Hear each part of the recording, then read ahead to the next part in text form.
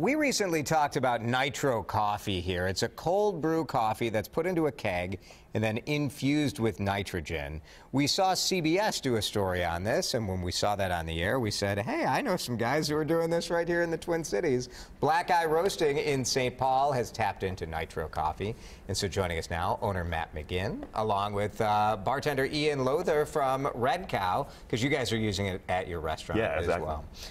Let's start with explaining kind of what is the difference between this Nitro and maybe just a regular coffee. Yeah, well, Nitro coffee is smooth, bright. Other way here. Look at that. Does it taste different than regular coffee? It's a lot smoother and brighter, and it has twice as much caffeine.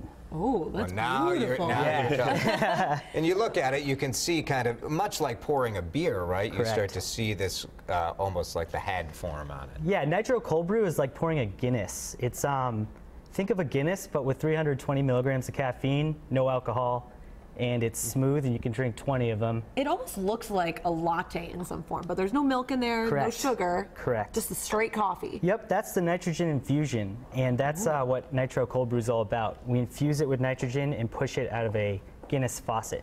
Very cool. Ian, you guys are working with this over at Red Cow. Yeah, so we've got a house-made cocktail, we've got a house-made tonic and some gin, and then we actually layer a little bit of cold brew coffee over the top.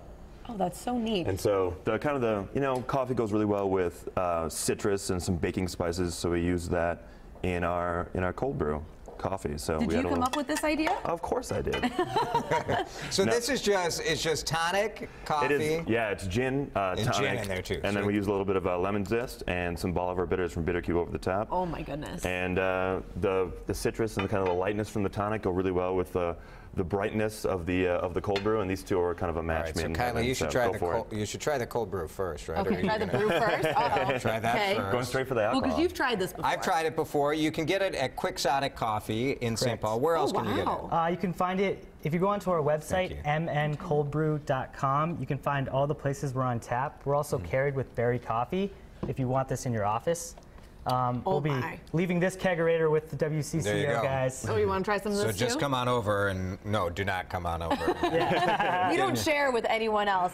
This is such a cool idea. Yeah, we've got cool. the cold brew on at all nice. the Red Cows as well, in both Minneapolis and in St. Paul, and then this cocktail's both Minneapolis and St. Paul locations. Really fun. North Loop one. Yeah. Guys, very good. Great with a 60-40 burger. Oh, yes. Nice synergy there. Thank you both for coming in. We Thank you so appreciate much for it. having us. We're This is excited to see it fantastic. getting some attention too. Hey.